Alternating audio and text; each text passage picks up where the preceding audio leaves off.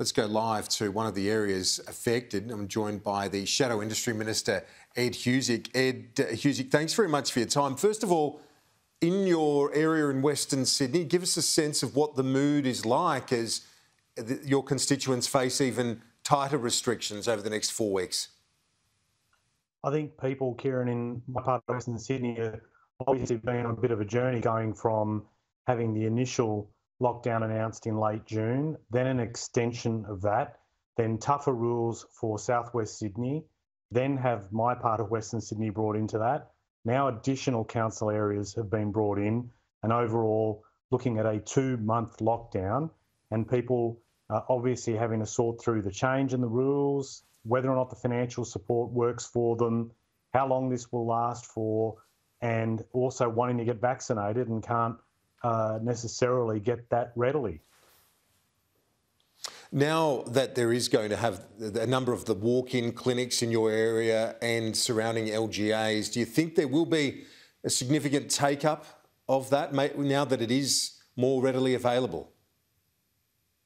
Well, in my part of Western Sydney, I've been proud of the fact that 2 things have happened. One is that wherever there is a testing site, you'll see that there are queues there and people are doing the right thing to go and get tested. So 1, that's fantastic. 2, in terms of vaccination, I know either through GPs or by visiting the major vaccination hub that's in my area, that has got lines where people are just queuing up and has been booked out till September. So people are doing the right thing.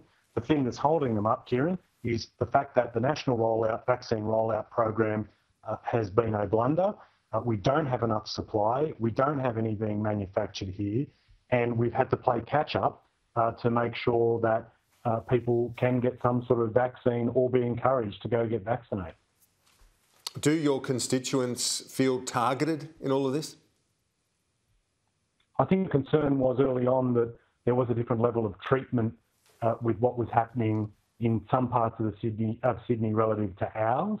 And I definitely spoke up on that at the time.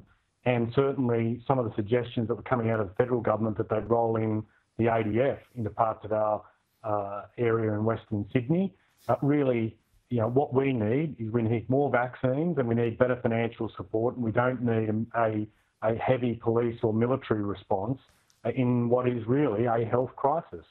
And again, I come back to the point in that the federal government has done 2 things here badly. 1, obviously the vaccine issue and not getting their rollout program working. 2, this obsession that we've had out of the federal government and elements of the New South Wales government to avoid lockdown at all costs. And what we've seen as a result of that, slow to lockdown, then forced to extend, and now we have a lengthy lockdown in place, and ordinary people are being forced to pay the price for that obsession. And we had a federal government point to New South Wales saying they were the gold standard in terms of pandemic management. And I don't think anyone today, where we're looking at 2 months of lockdown and seeing states like Victoria and South Australia come out of short lockdowns, would think that that's the gold standard at all.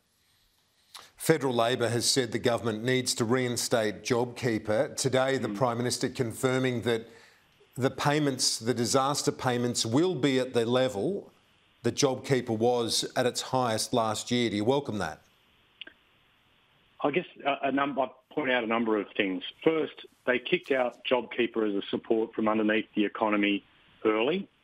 They did it at a time where their vaccine rollout program was not going to work, and we're well behind most developed countries. In fact, we probably last in respect of vaccination. And then when we have outbreaks like this and we're forced into lockdown, they're pushed to actually provide any form of financial support. They were pressured into the first round, which was not at a level that would basically help a lot of people make ends meet. And they've been forced into this announcement today. So I think most reasonable people bearing that in mind, Kieran, would have trouble congratulating a very clumsy and slow-moving federal government in doing what they did today. We'll consult with businesses about the adequacy, and we'll also go through the detail of this to determine whether or not the adequate link is there between employers and their employees. That is, unlike JobKeeper that made sure that that link was maintained, that's not necessarily the case here. And people will want to know after all this, if they've not been able to work, can they go back to work? Will they be employed? That's got to be followed up as well. The federal government is increasing the maximum payment as cash flow boosts to business to $100,000 per week, and businesses up to $250 million turnover. But still, for small, medium-sized businesses, it will be based on 40% of their payroll. Is that enough? Well, I'm going to take the opportunity to talk with businesses in my area, as I have over the last few weeks, and they've been concerned about where the economy might head and the level of spending that will support their businesses out in our community. Some, I know, talking directly with them, have found that the rules around getting assistance have been tricky to navigate and been slowly sorting through that. And I have to say, I understand too that given the way in which the lockdown has evolved and the way that the packages have been announced, there sometimes will be teething problems.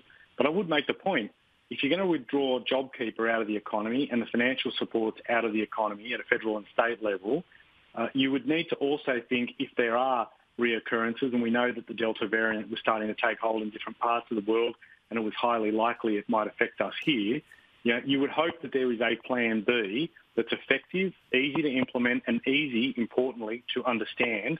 And that certainly hasn't necessarily been the case in the last few weeks. Let's hope it gets better. Finally, on the Year 12 students, resuming face-to-face learning, I don't think anyone begrudges them that, but to try and level the playing field with those outside of the Western Sydney local government areas, Gladys Berejiklian saying that those kids going back to school will be vaccinated. That will be expedited, the vaccination for those in Year 12 in Western Sydney local government areas. Do you think that is a good measure from the New South Wales government?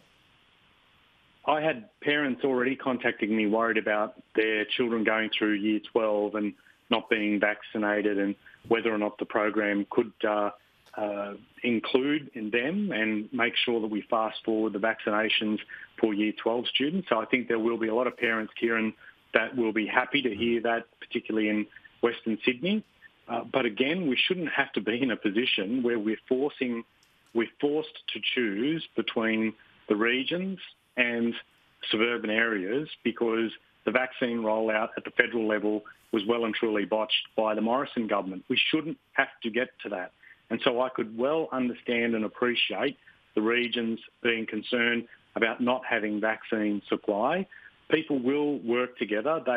By our very nature as Australians, we will all chip in to make sure that we can get through tough times.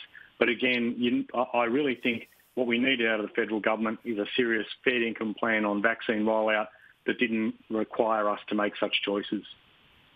Shadow Industry Minister and member for Chifley in Western Sydney, Ed Husic, thanks. Thanks, Kieran.